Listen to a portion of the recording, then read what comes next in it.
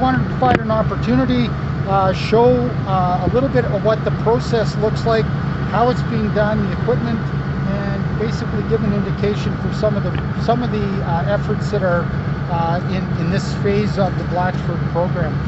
Their process is to basically rip up the material and then move it to the north end of the site, as I said. And part of that is how much they can rip up, how quickly they can rip it up. Then they're loading it into the trucks and moving it away. They've had a little bit of a weather delay. I think it was 3 days in total, but they're back working on it right now. The other thing that we're doing is we're actually getting ready to start phase 1 of the development. So as this material is being moved away, we're actually making the site available for the infrastructure that will go in to support the community.